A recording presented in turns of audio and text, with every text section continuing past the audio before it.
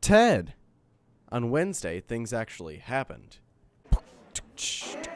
Thoughts from places. Day 2. Quiropractica y la Escuela.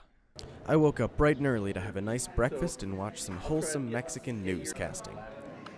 With a clown for a newscaster.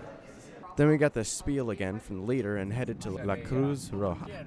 Once we got there, we spent some time setting up until a few people started to trickle in. Cool.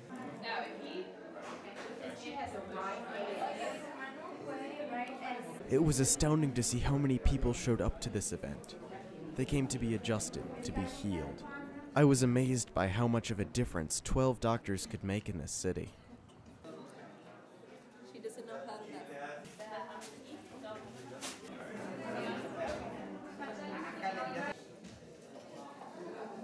One original story of chiropractic involves the inventor, Daniel Palmer, healing a man with severely impaired healing just by adjusting him.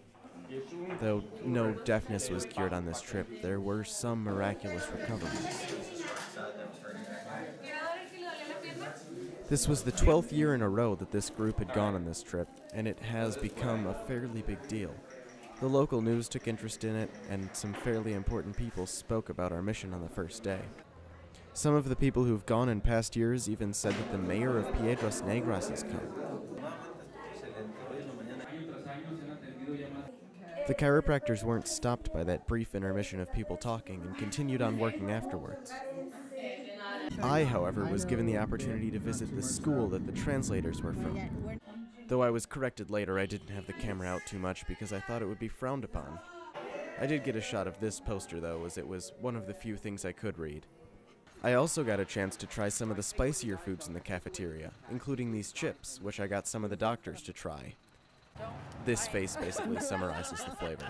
The doctors continued working, adjusting people until we had to leave to go to a Rotary member's house. I handed off the camera and after some technical difficulties, even got a shot of the whole group. The house we were in was extremely affluent, very different from what many people assume Mexico is usually like. We stayed out until much later on that night, but eventually we did go back to the hotel, so we could resume our mission the next day. You'll see me then. Adios.